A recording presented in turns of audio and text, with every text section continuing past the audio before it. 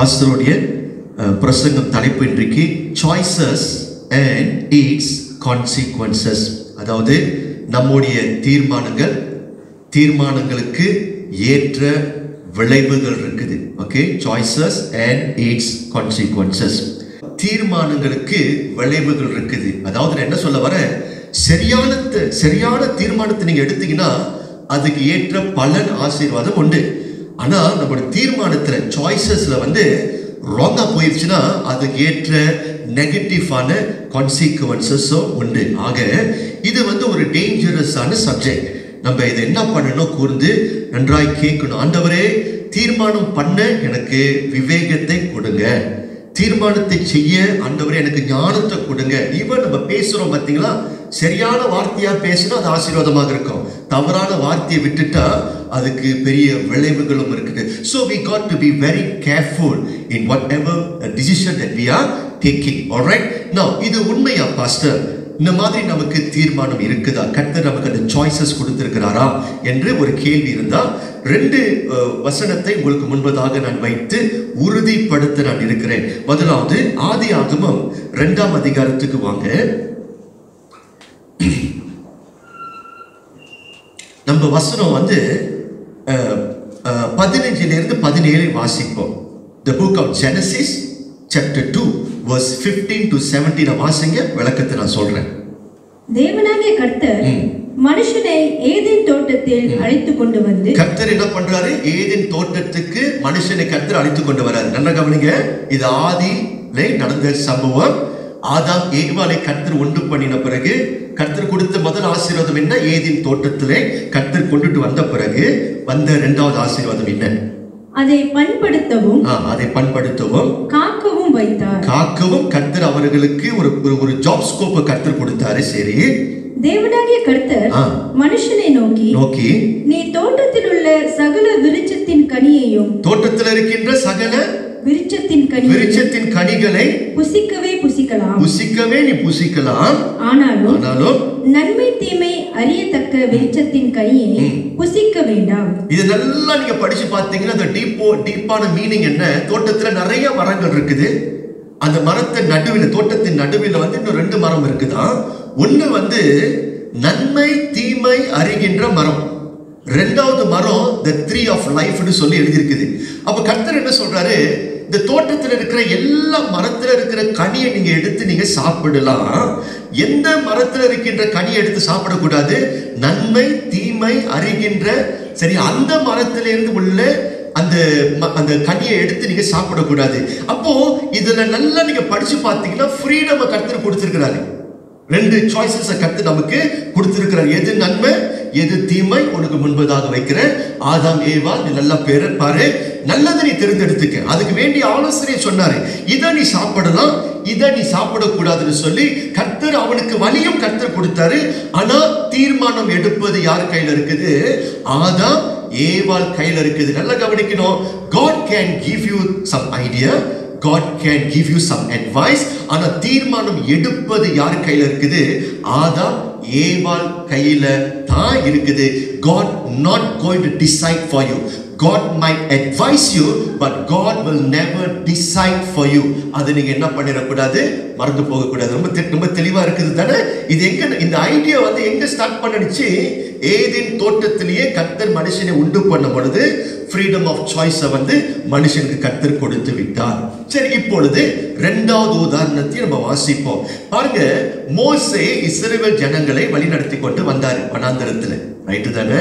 அப்போ மோசே நிறைய பாடத்தை இஸ்ரவேல் ஜனங்களுக்கு சொல்லி கொடுக்கிறாரு. பொதுவாக உபாகமம் புத்தகத்துக்கு வந்தீங்கன்னா, சரியா, கொஞ்சம் பேக்ரவுண்ட் சொல்றேன். மோசேயோடைய முடிவு காலகட்டத்திலே எழுதப்பட்ட புத்தகம் தான் உபாகம புத்தகம். சரி, உபாகம புத்தகத்துல நீங்க சாப்டர் பை சாப்டர் நீங்க படிச்சீங்கன்னா மோசேயோடைய கடைசி பிரசங்கங்கள், last sermons of Moses to the people before he died. சாகறதுக்கு முன்ன ஜனங்களுக்கு முக்கியமான பாடத்தை சொல்லி கொடுக்கிறாரு.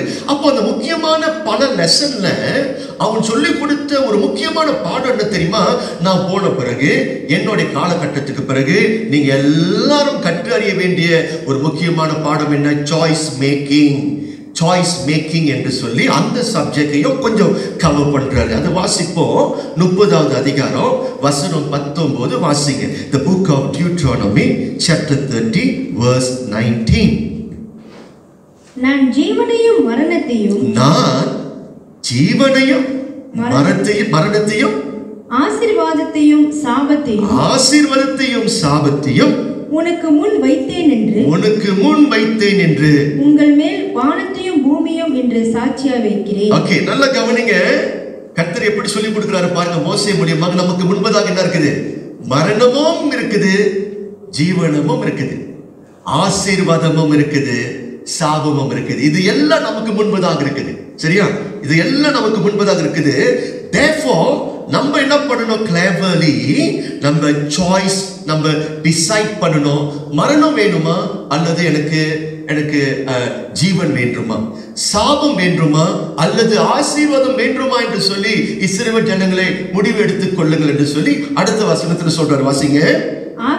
ஆகையால் நீயும் உன் சந்ததியும் நீங்களோ உங்களுடைய சந்ததியும் பிழைக்கும்படிக்கு நீங்கள் வாழும்படிக்கு நீங்கள் ஜீவனை தெரிந்து கொள்ளுங்கள் என்று சொல்லி கர்த்தர் ஆலோசனை சொல்றாரு. அது கர்த்தருடைய council. God is there to advise us rather than choosing the curse, rather than choosing the death. நான் உங்களை கவுன்சில் பண்றேன். சரியா? என்னுடைய கவுன்சில் என்னதுன்னா, நீ நன்மையை தெரிந்து கொள்ளு, ஜீவனை தெரிந்து கொள்ளு என்று சொல்லி சாய்ஸஸ், நல்ல சாய்ஸஸ் வந்து நமக்கு கர்த்தர் வந்து என்ன பண்றாரு? கொடுக்கிறாரு. ஆனா உங்களுக்கு ஒண்ணு தெரியுமா? நம்ம ஒரு கவலையான ஒரு காரியம் என்ன? மனுஷனுக்குள்ளாக பாவ ஜென்மம் இருக்குது, நமக்குள்ளாக பாவ சுபாவம் இருக்குது. பாருங்க, ஒரு பக்கத்துல நமக்குள்ளாக ஆவியானவர் இருந்தாலும், the spirit of God நமக்குள்ளாக இருந்தாலும், we are still in flesh. அநேக நேரத்துல நம்மளுடைய இன்க்ளைனேஷன், அதாவது அநேக நேரத்துல நம்மளுடைய ஆசைகள் வந்து எது பிரகாரம் போகல, கர்த்தருடைய விருப்பத்தின்படி நம்ம போகல. அநேக நேரத்தில் நம்ம என்ன செய்கிறோம்? நம்முடைய பாவ உணர்ச்சி இருக்குது பாத்தீங்களா? சரியா? அதோடைய சித்தத்தின்படி பாவ உணர்ச்சி பிரகாரம் நம்ம என்ன பண்றோம்? தவறான தீர்மானங்களை நம்ம எடுத்து விடுகிறோம். அங்கதான் மனுஷனுடைய வாழ்க்கையில வந்து நிறைய வீழ்ச்சி, நிறைய பிரச்சனை, நிறைய போராட்டங்கள் வருகிறது நாம் பார்க்கிறோம். That's why இயேசு இந்த பாடத்தை நன்கு அறிந்திருந்தாரு. கெத்செமனே தோட்டத்துல இயேசு ஜெபிக்கிறாரு. சரியா? என்ன சொல்லி ஜெபிக்கிறாரு? பிதாவே, கூடுமானால் இந்த பாத்திரத்தை எடுத்துருங்கன்னு சொல்லி ஜெபிக்கிறாரு. ஆனா அதே சமயத்துல அது வந்து அவருடைய சித்தம். இயேசு கிறிஸ்துவுக்கு சொல்லி ஒரு சாய்ஸ் இருந்துச்சு. If possible, Jesus want to bypass the death. If possible, because அந்த டெத் வந்து யோசிக்கும் பொழுது, சரியா, இயேசுவுக்கு பெரிய ஒரு பயம் வந்துச்சு.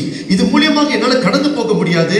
If God gave me a choice, I don't want to go through the death. ஆயினும் என்னுடைய சித்தத்தின் படி அல்ல, பிதாவே உம்முடைய சித்தத்தின் படி இயேசு சொன்னார். அப்படினா, Father, I want to commit unto your choice. You decide for me. Please decide for me. Don't let me decide. Please decide for me னு சொல்லி இயேசு என்ன பண்ணினாரு? அந்த டிசிஷனை வந்து யார் கையில கொடுத்தாரு? பிதாவின் கையில கொடுத்தாரு. And therefore God the Father told the Son, you have to go through the death. That is my will, that is my plan, that is my choice. அந்த ரெவலேஷன் கொடுத்த பிறகு இயேசு என்ன பண்ணினார்? இப்பொழுது தன்னுடைய விருப்பத்தின் படி அல்ல, பிதாவுடைய சித்தத்துக்கு தன்னை ஒப்பு கொடுத்தாரு. மனுஷனுக்காக உயிர் கொடுத்தாரு. இறுதியிலே இயேசு மரித்தபடினாலதான் உங்களுக்கும் எனக்கும் நித்திய வாழ்க்கை வந்தது.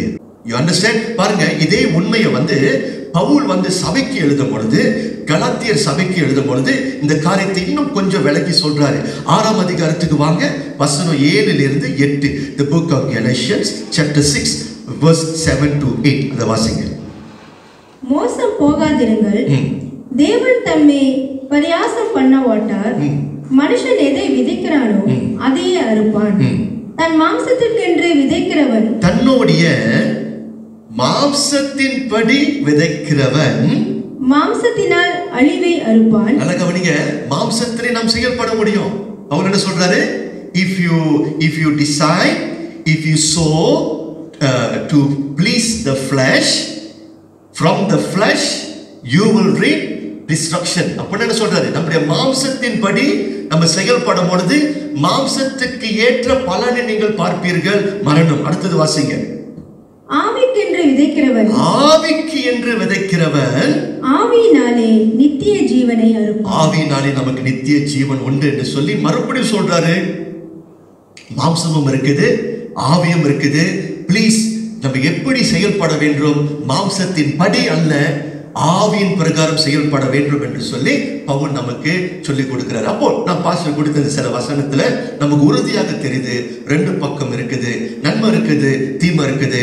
ஆனா யாரு டிசைட் பண்ணணும்? நீங்களும் நானும் டிசைட் பண்ணணும். இப்போ சீக்கிரமாக ரெண்டு பைபிள் கேரக்டரை நம்ம படிக்க போகிறோம். ஒரு மனுஷன் தவறான தீர்மானங்களை எடுத்து அதுக்கேற்ற விளைவை பார்த்தால், இன்னொரு மனுஷன் ஜோஷுவா நல்ல வகையில நல்ல தீர்மானத்தை எடுத்தபடினால் அதுக்கு ஏற்ற ஆசீர்வாதம். சரியா? அந்த கதையை நம்ம இப்பொழுது சீக்கிரமாக நம்ம பார்க்க போகிறோம். தவறான தீர்மானம் எடுத்தது யாரு? சாம்சன். சொல்லுங்க, சாம்சன் சொல்லுங்க. ஓகே, இந்த சாம்சன் யாரு? Who was Samson? நமக்கு எல்லாருக்கும் தெரியும். முதலாவது, நீங்க நியாயாதிபதிகள் புத்தகத்துக்கு வந்தீங்கன்னா 13ல இருந்து வாசிச்சு பார்த்தீங்கன்னா, இந்த சாம்சன் வந்து தேவனாலே தெரிந்து கொள்ளப்பட்ட மனுஷன். Who was Samson? Chosen vessel of God. God chose that man. ஒண்ணு. ரெண்டாவது வந்து கர்த்தர் அவனை சூஸ் பண்ணின பிறகு அவனை தன்னுடைய ஆவினாலே கர்த்தர் என்ன பண்ணினாரு? நிரப்பினார். A man filled with the Holy Spirit. மூன்றாவது, சாம்சன் வந்து ஒரு தலைவனாக இருந்தான். He was a leader. நல்ல கவனிங்க, கர்த்தராலே தெரிந்து கொள்ளப்பட்டவன், பரிசுத்த ஆவினாலே நிரப்பப்பட்டவன், ஒரு தலைவனாய் இருந்தாலும் அப்படி போன்ற ஒரு ஸ்தானத்திலே வாழ்ந்தாலும் கூட பாருங்க, still he can make wrong decision. So நான் என்ன சொல்ல வரேன்? ஆவிக்குரிய வாழ்க்கையில நான் வளர்ந்திருக்கிறேன், நான் ஊழியத்தை செய்யறேன், பரிசுத்த ஆவி நான் பெற்றிருக்கிறேன், சபைக்கு வந்து நான் தலைவனாக இருந்தாலும் நீங்க ரொம்ப கேர்ஃபுல்லா இருக்கணும். அந்த ஸ்தானத்துல இருந்தாலும் மாம்சத்தின் படி நம்ம என்ன பண்ண முடியும்? செயல்பட முடியும்னு சொல்லி எச்சரிக்கையாக இருங்க என்று சொல்லி கர்த்தர் நமக்கு சொல்லி கொடுக்கிறார். சாம்சன் எடுத்த எல்லா தீர்மானமும் தவறான தீர்மானங்கள். He was so powerful in one side, so mighty in one side. சிங்கத்தின் வாயை அவன் என்ன பண்ணினான்?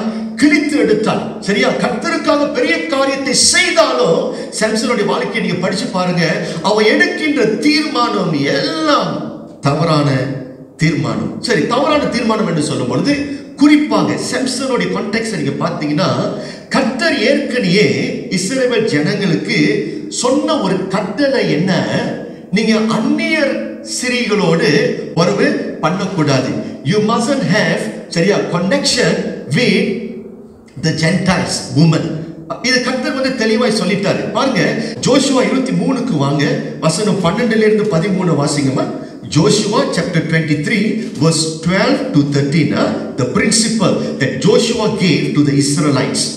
நீங்கள் பின்வாங்கி போய் உங்களுக்குள்ளே மீதியாய் இருக்கிற இந்த ஜாதிகளை சேர்ந்து அவர்களோட சம்பந்தம் கலந்து, அவர்களோடு அதாவது அந்த அந்நியர்களோடு நம்ம என்ன செய்யக்கூடாது? நம்ம சம்பந்தம் கலந்து, ஓகே, நீங்கள் அவர்களிடத்திலும் அவர்கள் உங்களிடத்திலும் உறவாடினால் உங்கள் தேவனாகிய கர்த்தர் இனி இந்த ஜாதிகளை உங்களுக்கு முன்பாக துரத்தி விட மாட்டார் என்று. பாருங்க, நான் இங்கிலீஷ்ல வாசிக்கிறேன் பாருங்க.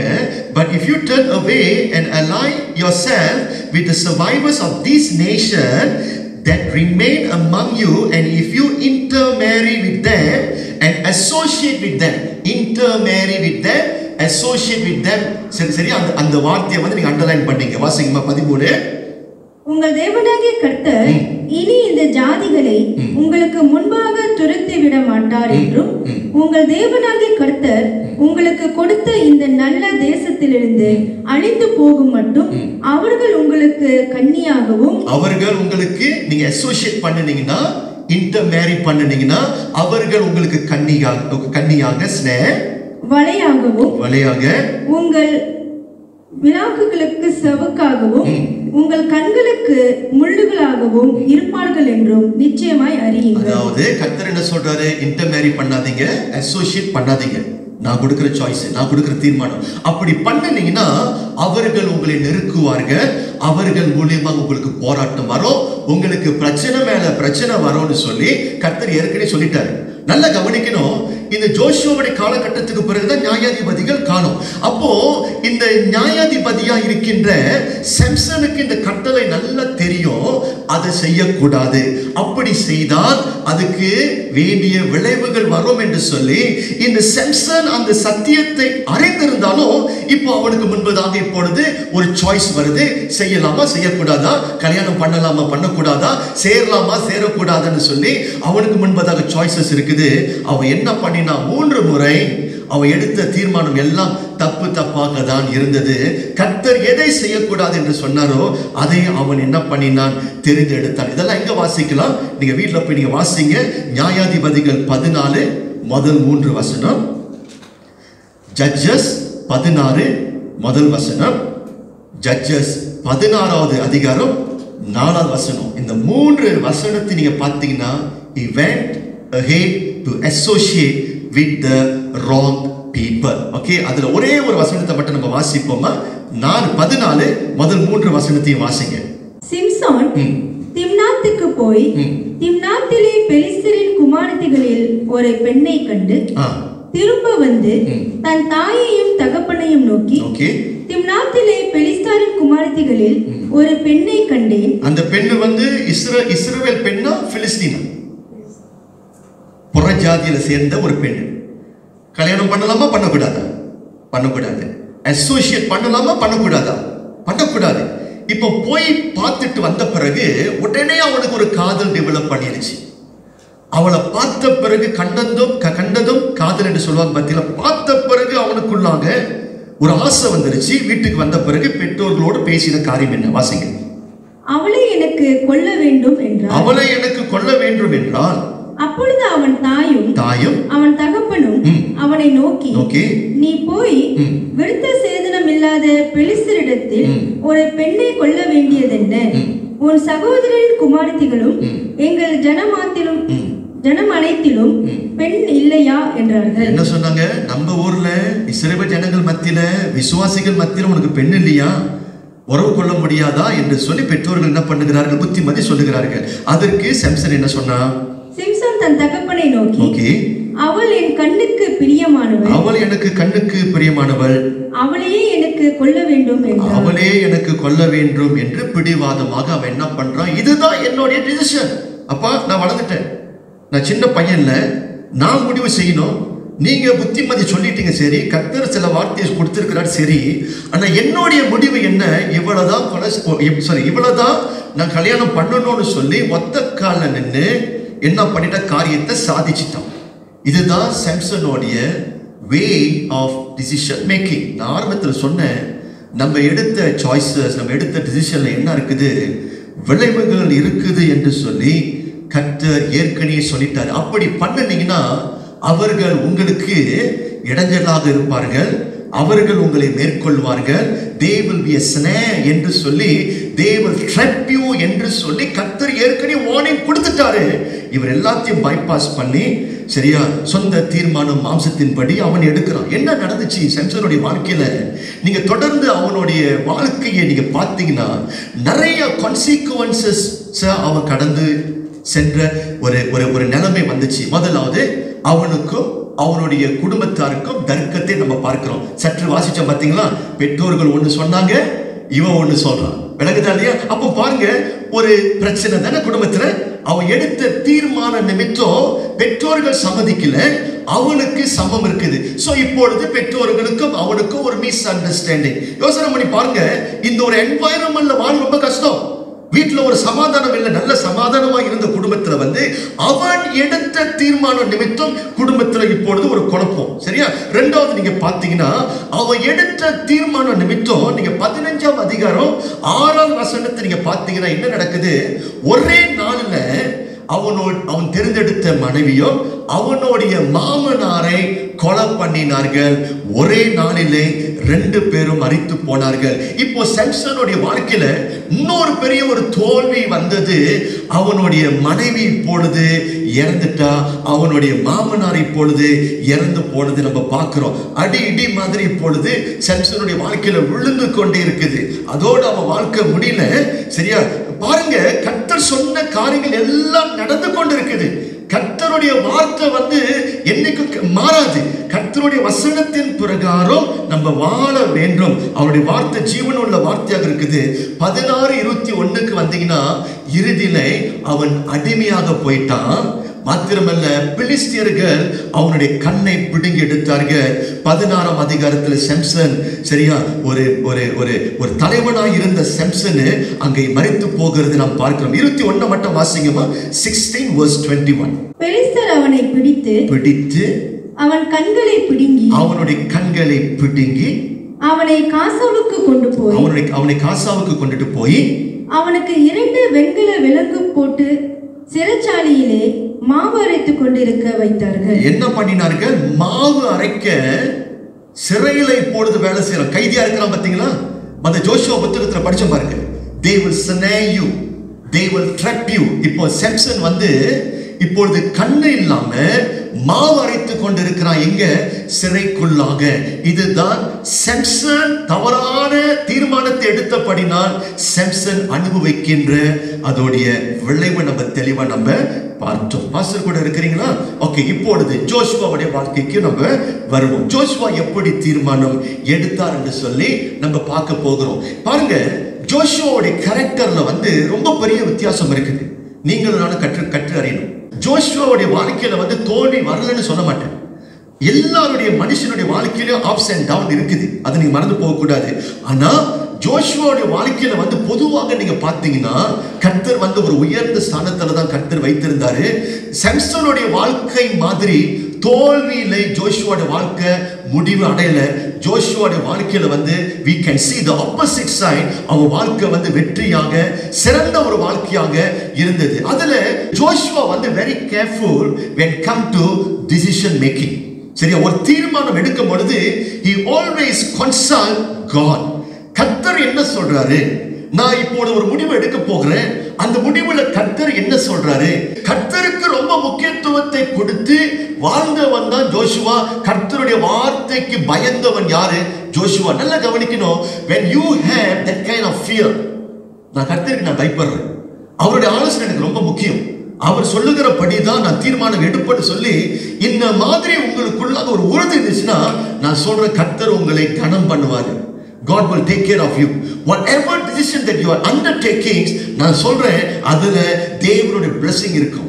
எங்க நீங்க படிக்கலாம்னா, before Joshua died, சாகறதுக்கு முன்ன எல்லா இஸ்ரவேல் ஜனங்களை அசெம்பிள் பண்றாரு. அவனுடைய லைஃப்ல வந்த விக்டோரிக்கு சரியா வெற்றிக்கு காரணம் என்னது என்று சொல்லி ஜனங்களுக்கு அந்த அந்த அந்த அந்த அந்த சத்தியத்தை சொல்றாரு. வாய் என்னுடைய வாழ்க்கை நல்லா இருந்துச்சு, என் வாழ்க்கையில மேன்மை அடைந்த காரணம் என்னது என்று சொல்லி இறுதியில சாகறதுக்கு முன்ன அந்த டிப்ஸை சொல்லி கொடுத்துட்டு போகிறாரு. அது வாசிப்போம். நீங்க ஜோஷுவா 24ஆம் அதிகாரத்துக்கு வாங்க. The book of Joshua chapter 24 verse 14 onwards. ஆகையால் நீங்கள் கர்த்தருக்கு பயந்து அவரை உத்தமமும் உண்மையுமாய் சேவித்து உங்கள் பிதாக்கள் நதிக்கு அப்புறத்திலும் எகிப்திலும் சேவித்த தேவர்களை அகற்றிவிட்டு. பாருங்க, இஸ்ரவேல் ஜனங்கள் யோர்தான் நதியை கடந்து வந்தவர்கள் தான் இஸ்ரவேல் ஜனங்கள். அவர்கள் யோர்தான் நதியை கடந்து வருகிறதுக்கு முன்ன அந்நியர்கள் இருந்தார்கள். இஸ்ரவேல் ஜனங்களுடைய நிலம் எது? நதியை தாண்டின பிறகுதான் இஸ்ரவேல் ஜனங்களுடைய கர்த்தர் கொடுத்த நிலம். கர்த்தர் சொல்றாரு, நதிக்கு அங்க யார் இருக்கிறா? புறஜாதிகள் இருக்கிறார்கள், அந்நியர்கள் இருக்கிறாங்க. நீங்க என்ன பண்ணுங்க? அந்நியர்கள் விக்கிரத்தை வணங்குகிறார்கள், நீங்க அதை வணங்கக்கூடாது. அந்நியர்களுக்கு வித்தியாசமான லைஃப் ஸ்டைல் இருக்குது, அது பிரகாரம் நீங்க வாழக்கூடாது. நீங்க எப்படி வாழணும்? அந்நியர்களை போல அல்ல, நீங்க கர்த்தருடைய பிரின்சிபல்ல வாழணும்னு சொல்லி ஜனங்களுக்கு அந்த கட்டளை கொடுக்கிறார். வாசிங்க அடுத்தது. கர்த்தரை சேவியுங்கள், கர்த்தரை சேவிக்கிறது உங்கள் பார்வைக்கு ஆகாததாய் கண்டால் பின்ன யாரை சேவிப்பீர்கள் என்று இன்று தெரிந்து கொள்ளுங்கள். என்ன சொல்றாரு? ஒரு லீடர் சொல்றாரு, உங்களுக்கு முன்பதாக ஐடல் இருக்குது, உங்களுக்கு முன்பதாக தேவன் இருக்கிறார். You can either worship the idol, you can even worship God. அவர் என்ன சொல்றாரு? உங்களுக்கு நான் ஆலோசனை சொல்றேன், யாரை நீங்க சேவிக்கணும்? கர்த்தருடைய வழிக்கு நீ வா, கர்த்தரை சேவி என்று ஜனங்களுக்கு புத்திமதி ஒரு பாசம் சொல்றாரு. வாசிங்க அடுத்தது. நதிக்கு அப்புறத்தில் உங்கள் பிதாக்கள் சேவித்த தேவர்களை சேவிப்பீர்களோ? நீங்கள் வாசம் பண்ணுகிற தேசத்து குடிகளாகிய எமோரியரின் தேவர்களை சேவிப்பீர்களோ? நானும் என் வீட்டாரும் என்னுடைய வீட்டாரும் கர்த்தரையே சேவிப்போம் என்றார். என்ன டிசைட் பண்றாரு? Choice is yours. You can decide, church. நீங்க டிசைட் பண்ணுங்க. ஆனா என்னோட சாய்ஸ் என்னது? நானும் என்னோட வீட்டாரும் கர்த்தரையே நாங்கள் என்ன பண்ணுவோம்? சேவிப்போம் என்று சொல்லி ஜனங்கள் மத்தியிலே அவனோட தீர்மானத்தை அவன் சொல்றான். That's why God made this man victorious. கர்த்தர் அவனை என்ன பண்ணுகிறாரு? அவன் போன இடமெல்லாம் கர்த்தர் வந்து அவனை ஆசீர்வதிக்கிறாரு. He was one of the greatest leader of the Old Testament. Joshua போன இடமெல்லாம் வெற்றி. ஆமென் சொல்லுவோமா? அதுல ஒரே ஒரு வெற்றியை மட்டும் நம்ம வாசிப்போம். 6:27 வாசிங்க. Joshua 6:27. Okay, among many victories, அதுல ஒரு முக்கியமான ஒரு விக்டரி 6:27 வாசிங்க. இவ்விதமாய் கர்த்தர் யோசுவாவோட கூட இருந்தார். கர்த்தர் யோசுவாவோட இருந்தார். அவனுடைய கீர்த்தி தேசமெங்கும் பரம்பிற்று. நல்ல கவனிங்க. தீர்மானம் எடுக்கும் பொழுது ஜோஷுவா யார் பக்கத்துல இருந்தார்? When come to choice making, decision making, Joshua யார் பக்கத்துல இருந்தார்? கர்த்தர் பக்கத்துல தான் இருந்தாரு. எனக்கு வந்து அந்த விக்கிரகங்கள் வேண்டாம், எனக்கு வேண்டியது கர்த்தர் என்று சொன்னாரு. அவருடைய வாழ்க்கையில நீங்க பாத்தீங்கன்னா அவன் எங்க போனாலும் கர்த்தர் அவனோடு இருந்தார். கர்த்தர் அவனுடைய கீர்த்தி என்ன பண்ணினாரு? உயர்த்தினார், அவனை மேன்மைப்படுத்தினார் என்று சொல்லி வசனம் சொல்லு. So the Lord was with Joshua and his fame spread throughout the land. எத்தனை பேருக்கு வேண்டும் கர்த்தர் உங்களோடு இருந்து உடைய கீர்த்தியை கர்த்தர் மேன்மையாய் உயர்த்தணும் என்று சொல்லி விரும்புகிறீங்களா? அப்படி விரும்பணும்னா உங்களுடைய தீர்மானம் வந்து தேவனுடைய சித்தத்தின்படி இருந்தால், உங்களுடைய டிசிஷன் வந்து சரியா இருந்துச்சுன்னா கர்த்தர் உங்களோடு இருந்து உங்களுக்காக யுத்தம் பண்ணுவாரு. கர்த்தர் உங்களுக்காக வழக்காடி கர்த்தர் உங்களுக்கு ஜெயத்தையும் வெற்றியும் கர்த்தர் எடுத்து கொடுப்பார் என்று சொல்லி நான் விசுவாசிக்கிறேன். ஆமென் சொல்லுங்க. சரி, இப்பொழுது முக்கியமான ஒரு சில பாயிண்ட் நம்ம போவோம். நமக்கு ஒரு சில கைட்லைன் எப்படி பாஸ் நம்ம டிசைட் பண்ண போகிறோம். Is the guideline for us to make decision. So இந்த கைட்லைன் என்று சொல்லும் பொழுது நான் வந்து ஒரு 4 குறிப்பை நான் போட்டிருக்கிறேன். இதை நீங்க ஃபாலோ பண்ணுங்க. உங்களுக்கு இது ரொம்ப உதவியாக இருக்கும். நீங்க எல்லாரும் வளர்ந்து கொண்டு இருக்கிறீங்க, நிறைய வாலிபர் பிள்ளைகள் இருக்கிறீங்க. உங்க லைஃப்ல வந்து சீரீஸ் ஆஃப் சாய்ஸ், சரியா? வாழ்க்கையில வந்து தீர்மானம் எடுத்துக்கொண்டே இருக்கணும். இந்த வேலைக்கு போகலாமா, போகக்கூடாதா? நமக்கு இப்பொழுது 2 இடத்துல இருந்து மாப்பிள்ளை வருது. மாப்பிள்ளை ஏயா, மாப்பிள்ளை பி. 2 இடத்துல இருந்து பொண்ணு வந்திருக்குது. பொண்ணு ஏ, பொண்ணு பி. நிறைய வாழ்க்கையில வந்து நமக்கு we got to make lot of choices, right? So இன்னைக்கு ஒரு சில பிரின்சிபல், ஒரு சில கைட்லைன் உங்களுக்கு நான் கொடுக்க இருக்கிறேன். இது சரியா நீங்க ஃபாலோ பண்ணீங்கன்னா you can never make mistake. இத படித்துக் கொள்ளுங்க. முதலாவது சென்சருடைய வாழ்க்கைக்கு வந்தீங்கன்னா, of course கர்த்தர் இருக்கிறார், கர்த்தரை பார்க்க முடியாது. Very subjective, right? Can you see God? Can you hear God all the time? Sometimes cannot, right? But பாருங்க, கர்த்தர் ரொம்ப நல்லவர். கர்த்தர் என்ன பண்ணியிருக்கிறாரு? அவருடைய ஸ்தானத்துல இந்த உலகத்துல வந்து ஒரு சிலரை வச்சிருக்கிறாரு. அதுல சம்சோனுடைய வாழ்க்கையில கர்த்தர் யாரை வச்சிருந்தாரு? அவனுக்கு பெற்றோரை கர்த்தர் கொடுத்தாரு. Can you see? அந்த ஒரு இக்கட்டான நிலையில when he was about to make very important decision, அந்த டைம்ல இடையில யார் வந்துட்டா? சம்சோனுடைய பெற்றோர்கள் வந்தாங்க. பாத்தீங்களா? We notice that story, right? நீங்க மறுபடியும் படிச்சு பாருங்க. நீங்க 14ஆம் அதிகாரத்துக்கு வாங்க. Judges chapter 14. I just want to refresh you back. அந்த first 3 verses வாசிங்க. சிம்சோன் தம்னாத்துக்கு போய் திம்னாத்திலே பெலிஸ்தரின் குமாரத்திகளில் ஒரு பெண்ணை கண்டு திரும்ப வந்து தன் தாயும் தகப்பனையும் நோக்கி, திம்னாத்திலே பெலிஸ்தரின் குமாரத்திகளில் ஒரு பெண்ணை கண்டேன், அவளை எனக்கு கொல்ல வேண்டும் என்றான். சிம்சோன் பார்த்துட்டான் பொண்ணை, ஆனா இன்னும் கல்யாணம் பண்ணல. ரைட் தானே? கல்யாணம் பண்றதுக்கு முன்ன கர்த்தர் அவனுக்கு ஒரு வாய்ப்பு கொடுத்தாரு. யாரை பார்க்க வைத்தாரு? குறுக்க வந்து யார் அனுப்பிட்டாரு? பெற்றோரை கர்த்தர் அனுப்பினாரு. அப்ப பெற்றோர்கள் மூலியமாக கர்த்தருடைய வார்த்தை அங்க வருது. பெற்றோர்கள் சாம்சனை பார்த்து என்ன சொன்னாங்க? சரி, கர்த்தருடைய வார்த்தை நீ பைபாஸ் பண்ணிட்டு, சரி, இப்போ கர்த்தர் என்ன பண்ற? தொடர்ந்து உன்னை பாதுகாக்கணும்னு சொல்லி, உன்னை சேஃப் கார்ட் பண்ணணும்னு சொல்லி பெற்றோர்கள் மூலியமாக கர்த்தர் பேசுறாரு. நல்ல கவனிங்க பிள்ளைகளை, பெற்றோர்கள் மூலியமாய் கர்த்தர் பேச முடியும். That's why புதிய ஏற்பாட்டுல பவுல் சபைக்கு என்ன சொல்லி கொடுக்கிறாரு? பிள்ளைகளுக்கு, பிள்ளைகளை பெற்றோர்களை கனம் பண்ணுங்கள், பிள்ளைகளை be obedient to your parents என்று சொல்லி கொடுக்கிறாரு. ஏன் பவுல் வந்து அப்படி சொல்லி கொடுத்தாரு? பவுலுக்கு தெரியுது பெற்றோர்கள் மூலியமாக கர்த்தர் வந்து பிள்ளைகளோட பேச முடியும். பிள்ளைகளுக்கு பெற்றோர் தான் கைட் என்று சொல்லி அறிந்து சொல்லி கொடுத்தாரு. அவன் அதையும் என்ன பண்ணிட்டான்? பெற்றோர்கள் என்ன சொன்னாங்க? வேண்டாம் ஐயா, வேண்டாம், ஏன் அங்க போகிற, நம்ம ஊர்ல பெண் இல்லையா என்று ஆலோசனை கொடுக்கும் பொழுது அதையும் அவன் என்ன பண்ணிட்டான்? தட்டிட்டான். கண்ணி, அதுதான் சொன்னேன், அதுதான் சொன்னேன், மாட்டிக்கிட்டான். பார்த்தீங்களா? அவன் என்ன சொன்னான்? நீங்க சொல்றதை சொல்லுங்க, கர்த்தர் சொல்றது சொல்லட்டும், எனக்குன்னு சாய்ஸ் இருக்குது, என்னோட லைஃப், லெட் மீ டிசைட் சொல்லி அதையெல்லாம் பைபாஸ் பண்ணி அவன் கால் எடுத்துட்டு போகிறான். பார்த்தீங்களா? துணிஞ்சு சாம்சன் மாட்டிக்கிட்டான்.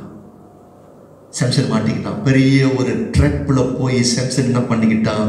மாட்டிக்கிட்டான். இன்னைக்கு முதலாவது பிள்ளைகளை, சிறு பிள்ளைகள் இருந்தால், வாலிபர் பிள்ளைகள் இருந்தால், பெற்றோர் சொல்லி கொடுக்கிறத கேட்க வேண்டும். அது உங்களுக்கு கைட்லைன், சேஃப்கார்ட் கர்த்தர் இன்னைக்கு சொல்லி கொடுக்கிறாரு. ஒன்று. ரெண்டாவது ஆலோசனை நான் சொல்றேன். இந்த ஜோஷுவா கதைக்கு வாங்க. You know why Joshua made lot of right choices? Joshua பல வருஷமாய் சின்ன வயசுல இருந்து யாரு கையில வளர்ந்தான்? மோசஸ் கையில வளர்ந்தான். If you carefully read the book of Exodus, numbers எல்லாம் படிச்சு பார்த்தீங்கன்னா, ஜோஷுவாவுடைய மென்டோ வந்து யாரு? மோசஸ். ஜோஷுவாவுடைய மென்டோ வந்து மோசஸ். ஜோஷுவா வந்து ஏதாவது ஒரு தீர்மானம் எடுக்கணும்னா ரொம்ப யாரை வந்து கன்சல்ட் பண்ணியிருப்பாரு? மோசஸை கன்சல்ட் பண்ணியிருப்பாரு. ஜோஷுவாவுக்கு தெரியுது, ரொம்ப யங் மேன், நான் தீர்மானம் எடுத்தா சீலாப்பா நான் தீர்மானம் எடுத்துருவேன், எனக்குள்ளாக சில மாம்ச இச்சை இருக்குது. பாஸ்டர் மோசஸ், நீங்க என்ன சொல்றீங்க பாஸ்டர் என்று சொல்லி நிறைய நேரத்துல வந்து இந்த மோசஸ் கீழே ஜோஷுவா வளர்ந்து மோசஸோடைய வார்த்தையின்படி ஜோஷுவா வாழ்ந்தபடினாலே ஜோஷுவாவுக்கு அந்த ஞானம் இருந்தது. கர்த்தர் அவனை கைட் பண்ணினாரு. யார் மூலியமாக? பாஸ்டர் மூலியமாக கைட் பண்ணினார். ரெண்டாவது நான் சொல்றேன், எதற்கு கர்த்தர் உங்களுக்கு தெய்வ மனுஷர்களை கர்த்தர் கொடுத்திருக்கிறார்னா, அநேக நேரத்தில் தெய்வ மனுஷர்கள் மூலியமாகவும் கர்த்தர் உங்களை கைட் பண்ண முடியும். when come to choice making. 2 days ago ஒரு சகோதரி, என் கூட வளர்ந்த சகோதரி, ரொம்ப வருஷமா என் கூட வளர்ந்த சகோதரி, கல்யாணம் பண்ணி 14 வருஷம், சரி, நாங்கள் ஆங்கிலிக்கன் சர்ச்சில் இருக்கும்பொழுது she grew under my leadership. சரியா? அந்த பிள்ளைக்கு எல்லாம் தெரியும். she came for discipleship classes and so on. so நேரம் வந்துச்சு, ஒரு முக்கியமான ஒரு தீர்மானம் எடுக்கக்கூடிய ஒரு டைம் வந்துச்சு. I'm talking about many years ago. சரியா? கல்யாணம் பண்ணுகிற வயசு வந்துச்சு. அந்த பிள்ளைக்கு காதல் பண்ற டைம். அந்த டைம்ல அந்த பிள்ளைக்கு தெரியும் அந்நியர்களோடு என்ன பண்ணக்கூடாது, கனெக்ட் பண்ணக்கூடாது. இது எல்லாம் தெரிந்து அந்த பிள்ளை என்ன பண்ணுச்சு, என்ன பண்றது தெரியல பாஸ்டர், அவனை தான் நான் காதல் பண்ணியிருக்கிறேன் பாஸ்டர், எனக்கு அவன் மேலே தான் விருப்பம்னு சொல்லி காதல் பண்ணி கல்யாணம் பண்ணிட்டாங்க. சரியா? ஆனால் எனக்கு ஒன்று தெரியும், வாழ்க்கை முழுவதும் போராட்டம், வாழ்க்கை முழுவதும் பிரச்சனை, வாழ்க்கை முழுவதும் அந்த பிள்ளை வந்து தவறான தீர்மானத்தை எடுத்தபடினாலே, அந்த கண்ணிக்குள்ளாக அந்த ட்ராப்குள்ளாக போய் மாட்டிக்கிட்டபடினாலே அந்த மகளுடைய வாழ்க்கை எல்லாம் பாதாளமாக இருந்துச்சு. 2 days ago she called weeping, she couldn't talk to me. Life separate பண்ணிடுச்சு பாஸ்டர். 2 பிள்ளைங்க அவங்களுக்கு. ஒரு பிள்ளை கணவனோடு, ஒரு பிள்ளை வந்து தாயோடு இருக்கிறாங்க. குடும்பம் பிரிஞ்சிருச்சு, பிள்ளைங்க பிரிஞ்சிட்டாங்க. இப்போ அந்த பிள்ளையோட வாழ்க்கை வந்து சுக்கு நூறா உடஞ்சு போயிடுச்சு. ஏன்னா நான் ஒன்று சொல்றேன், அந்த பிள்ளை போல்டா எடுத்த அந்த பிள்ளையோடைய தீர்மானம், அது தீர்மானத்துல என்ன இருக்குது, விளைவு இருக்குது. விளங்குதா சொல்றது? ஆனா ஜோஷுவோடைய வாழ்க்கையை பார்த்தீங்கன்னா, தேவ மனுஷனுடைய வார்த்தையை மதித்து நடந்தபடினாலே ஆசீர்வாதம். என்ன காரணம்? வாய் தேவ மனுஷனுடைய வாயில என்ன இருக்குது? மல்கியா புத்தகத்துக்கு வந்தீங்கன்னா 2ஆம் அதிகாரம், the book of Malachi chapter 2, மல்கியா புத்தகம் 2ஆம் அதிகாரம் 6ல இருந்து 7 வாசிங்க. சத்திய வேதம் அவனுடைய வாயிலிருந்து அவனுடைய உதடுகளில் அநியாயம் காணப்படவில்லை. அவனுடைய உதடுகளில் அநியாயம் இல்லை. அவன் என்னோடு சமாதானமும் யதார்த்தமுமாய் சஞ்சரித்து அநேகரை அக்கிரமத்திற்கு திரும்பினான். Okay, in English the வாசிக்கிறேன். True instruction was in his mouth. Can you see? True instruction. All right. Okay, read verse 7 வாசிங்கமா. ஆசாரியனுடைய உதடு அறிவை காக்க வேண்டும். வேதத்தை அவன் வாயிலே தேடுவார்களே.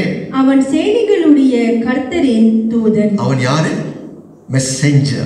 I like that word, messenger. அவருடைய வாயில் என்ன இருக்குது? தேவனுடைய வார்த்தை உண்டு. அப்படின்னா இன்ஸ்ட்ரக்ஷன் அவருடைய வாயில இருக்குது. சோ இரண்டாவதாக கர்த்தர் நம்மை கைட் பண்ணுகிறதுக்கு உங்களுடைய டிசிஷன் எனக்கு எடுக்க தெரியல பாஸ்டர், ஒரு தீர்மானம் எடுக்க தெரியல பாஸ்டர் என்று ஒரு சிக்கல்ல நீங்கள் இருந்தால் you can consult your pastor. He might advise you. மூன்றாவது நம்மளை கைட் பண்றதுக்கு கர்த்தர் பண்ணின கொடுத்த நமக்கு மூன்றாவது கைட்லைன் யாரு? elderly people. You know what the Bible say? From their mouth அவங்க கொடுக்கிற கன்சல்டேஷன்ல நமக்கு we can safeguard ourselves. அப்படி என்று சொல்லி பைபிள் வசனம் நமக்கு இருக்குது. பிறகு நம்ம வாசிப்போம். நல்ல கவனிங்க.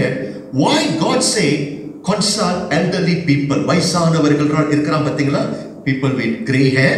அவங்களை கன்சல்ட் பண்ணுங்க. ஏன்னா வாழ்க்கையை அவர்கள் கடந்து வந்தவர்கள், வாழ்க்கையிலே உள்ள வெற்றியும் வாழ்க்கையில உள்ள தோல்வியும் இவர்கள் இதெல்லாம் கடந்து வந்துட்டாங்க. சோ நிறைய எக்ஸ்பீரியன்ஸ் உடையவர்கள் யாரு? நிறைய அனுபவம் உள்ளவர்கள் யாரு? வயசானவர்கள். கொஞ்ச நேரம் உட்கார்ந்து பாருங்களேன். அவங்க பேசுற வார்த்தை உங்களுக்கு பெரிய ஒரு ஆறுதலையும் ஒரு இன்ஸ்ட்ரக்ஷனாக அவங்க என்ன பண்ண முடியும்? உங்களுக்கு பேச முடியும். That's why many times I love to spend my time with my father-in-law. எனக்கு மாமனார் இருக்கிறாங்க. You know, very simple guideline he can give. Sometimes never makes sense. If I tend to bypass what he say, நிறைய நேரத்துல நான் மாட்டி இருக்கிறேன். ஒரு வாட்டி நாய் வாங்கணும்னு சொல்லி வீட்டுல ஒரு தீர்மானம். Simple matter. I had to buy dog. சரியா? My children telling me, அப்பா you must buy dog. சரியா? அந்த டைம்ல தான் எங்க மாமனார் வீட்டுல இருந்தார். சரியா? நாய் வேணும்னு சொல்லிக்கிட்டு இருக்குதுங்க. என்ன பண்றது தெரியல. ஜாலியா சொன்ன நாய் வாங்காதப்பா, அது ஒத்து வராது. Not to say he don't like dog. சரியா? பட் நாய் எனக்கு ஒத்து வராது. புரியுதா? I am a very busy person. நான் வீட்லயே இருக்க மாட்டேன். நான் எப்ப பார்த்தாலும் சர்ச் வேற ஓடிடுவேன். அவருக்கு தெரியும், since I am a very busy person, இந்த வீட்டுக்கு நாய் நாய்க்கல்ல. சோ அதுக்குன்னே நீங்க நாய் வளர்க்க கூடாதுன்னு சொல்ல வரல. அந்த இன்ஸ்ட்ரக்ஷன் எங்க மாமனார் ஜாலியா என்கிட்ட சொன்னார். இந்த வீட்டுக்கு நாய் டாக் நாய்க்கு அல்லன்னு சொன்னாரு. சொன்னது மறுநாள் நாய் எடுத்துட்டு வந்து இந்த வீட்டுல கொழுப்பு தானே எனக்கு. அவரும் பார்த்தாரு.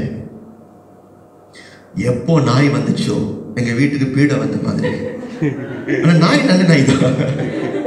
I got no problem with the dog. I see again, I love dog. சரியா? நாய் வீட்டுக்கு வந்த பிறகு நாய்க்கு ஊழியம் பண்ணணுமா உங்களுக்கு ஊழியம் பண்ணணுமான்னு சொல்லி my heart was divided. சரியா? அதை சுத்தம் பண்ணணுமா உங்களை சுத்தம் பண்ணணுமா? I was very divided. சரி, அந்த நாய் வீட்டுக்கு வந்தது பாருங்க குழப்படி. அன்னைக்கு வந்த குழப்படி எங்க மனைவி ஜாலியா பார்த்துக்கிட்டே இருந்தாங்க. உங்களுக்கு நல்லதான் வேணும், உங்களுக்கு நல்லதான் வேணும். சரி, அப்ப பாருங்க, ஒரு simple advice from that elderly man, it make lot of sense. இன்னைக்கு கர்த்தர் நமக்கு வயதானவர்களை வைத்திருக்கிறாரு. அசட்டை பண்ணாதீங்க, உட்கார்ந்து பேசுங்க. they may able to consult you. பாருங்க, பைபிள்ல பழைய ஏற்பாடுல the greatest prophet என்று சொல்லும் பொழுது the Bible talk about Moses. உங்களுக்கு ஒண்ணு தெரியுமா?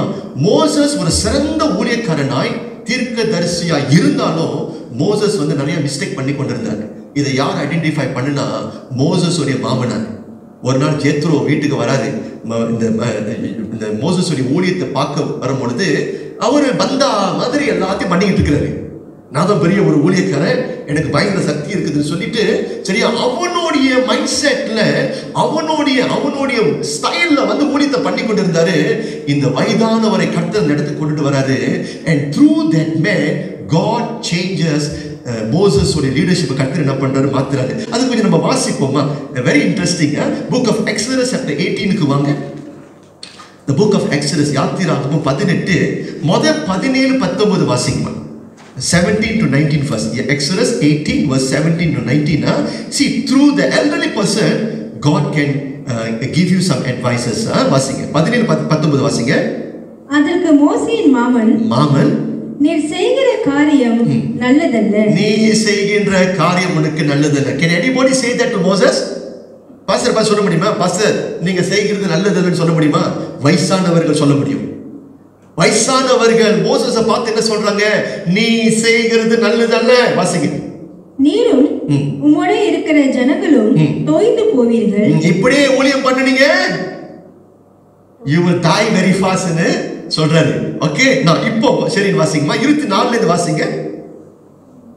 மோசே தன் மாமன் சொல் கேட்டு, மோசஸ் தன்னுடைய மாமனுடைய சொல் கேட்டு அவன் சொன்னபடி எல்லாம் செய்தான். ஒரே கன்சல்டேஷன், ஒரே பீஸ் ஆஃப் அட்வைஸ் மோசஸ் உடைய லீடர்ஷிப் என்ன பண்ணிருச்சு, மாற்றி அமைச்சது. இதுக்கு முன்னாடி ரொம்ப சஃபர் பண்ணினாரு. கொடுத்த ஒரே ஒரு அட்வைஸ்ல இப்பொழுது அவருக்கு லைட் டியூட்டி வந்துருச்சு. இதெல்லாம் கர்த்தர் யாரு பயன்படுத்தினாரு? வயதானவர்களை கர்த்தர் பயன்படுத்தினார். 4வதாக ஜோஷுவா வந்து அவனுக்கும் கர்த்தருக்கும் நல்ல ஒரு நட்பு இருந்தது, நல்ல ஒரு தொடர்பு இருந்துச்சு. ஜோஷுவா ஜெபிக்கிற மனுஷனாக இருந்தான். 1. 2வது ஜோஷுவா வசனத்தை வாசிக்கிறவனாக இருந்தான். He was a man with God's word. 1ஆம் அதிகாரத்துக்கு வந்தீங்கன்னா 7ல இருந்து 8 வாசிச்சீங்கன்னா வசனத்தை தியானம் பண்ணுகிறவன் யாரு?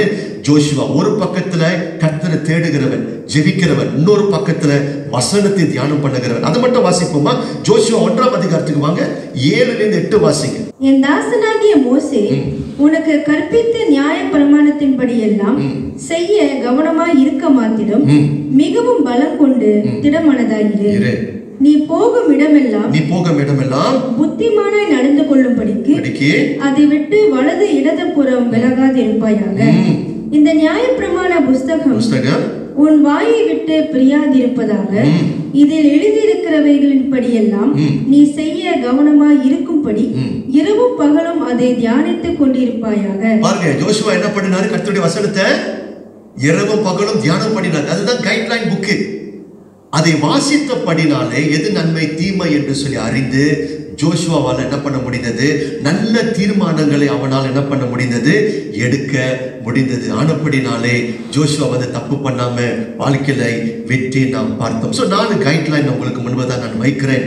அது பிறகு நீங்கள் வாழுங்க. இன் கன்க்ளூஷன் ஒரு வார்த்தை நான் படிக்க இருக்கிறேன். Every day you make lots of choices. Every choice has consequences. Before making a choice consider the consequences. Every day நம்ம வாழ்க்கையில் என்ன செய்ய வேண்டும்? தீர்மானங்களை எடுக்க வேண்டும். சரியா? It can be many types of choices. சரியா? நீங்க சாய்ஸ் எடுக்கும் பொழுது அதுக்கு ஏற்ற விளைவுகள் உண்டு, அதுக்கு ஏற்ற ஆசீர்வாதங்கள் உண்டு என்று சொல்லி உணர்ந்து பயபக்தியோடு கவனத்தோடு வாழ்க்கையில் நீங்க தீர்மானம் எடுத்தால் கர்த்தர் உங்களை பாதுகாப்பார், கர்த்தர் உங்களை ஆசீர்வதிப்பார். கண்ணில் மூடி நாம் ஜெபிப்போம்.